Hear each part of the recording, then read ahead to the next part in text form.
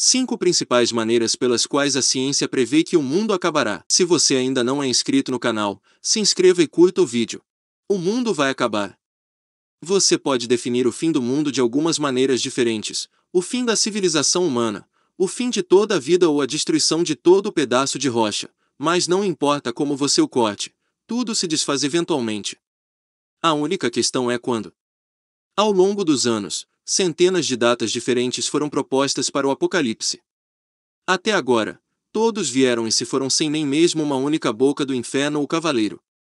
Mas, ao contrário dessas previsões mais apócrifas, a ciência convencional está bastante certa de alguns eventos que podem, ou irão, causar o fim do nosso mundo.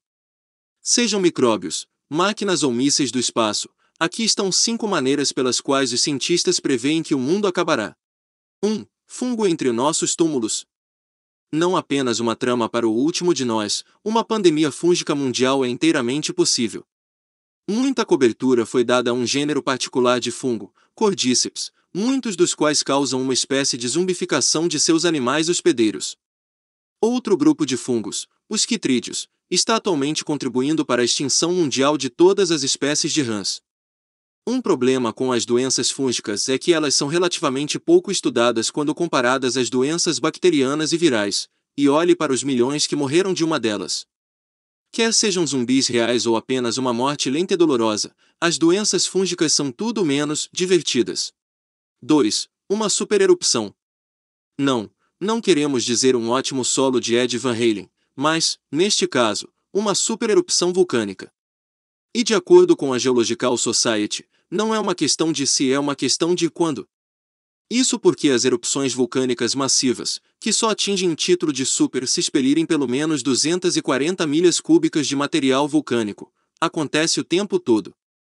Existem mais de 60 ocorrências conhecidas, cada uma delas potencialmente causando extinções em nível de espécie e suas próprias mini-eras glaciais, e os geólogos acreditam que há mais ainda a serem descobertos.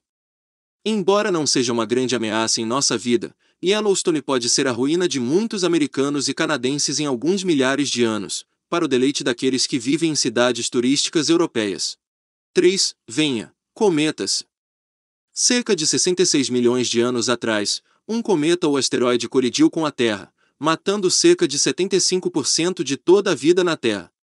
Isso inclui as coisas mais legais que já existiram na Terra, os dinossauros não aviários. E mais cometas e asteroides continuam chegando, às vezes perturbadoramente próximos.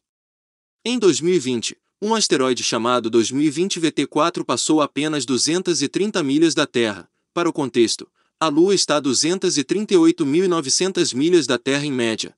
Por mais mortíferos que sejam, os asteroides tendem a vir de perto, geralmente o cinturão de asteroides logo além de Marte. Mas os cometas vêm mais frequentemente de lugares mais distantes, o que significa que ganham mais velocidade em seu caminho para cá. E essas bolas de neve sujas são difíceis de detectar porque são muito escuras.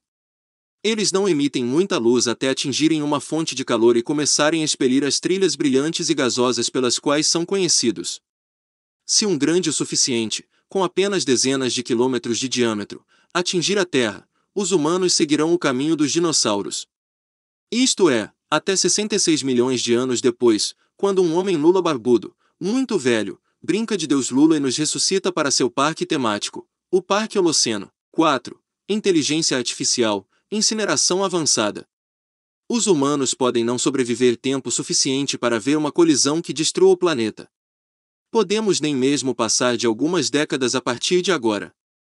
É nisso que muitos cientistas e futuristas acreditam, e o culpado, os bons e antiquados exterminadores.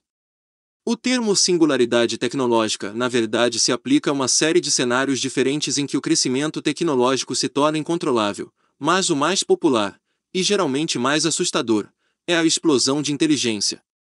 Em suma, assim que criarmos uma inteligência artificial generalizada além da nossa, ela terá a capacidade de produzir uma inteligência ainda maior além da sua, e assim por diante, até que apenas as limitações da física impeçam um progresso futuro. Isso rapidamente tornaria a humanidade obsoleta ou pior, pragas problemáticas e primitivas que precisam ser exterminadas. Assim, damos a dica a Arnold Schwarzenegger no 5. O Sol liga as plantas. E então as plantas se voltam contra nós.